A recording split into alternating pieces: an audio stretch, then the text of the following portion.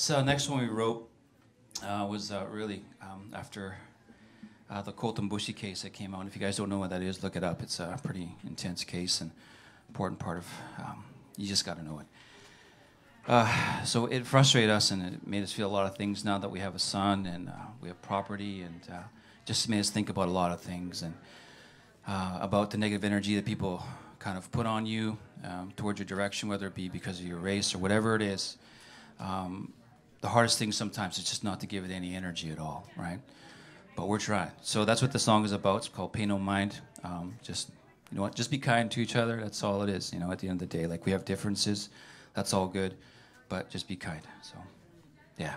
Here we go.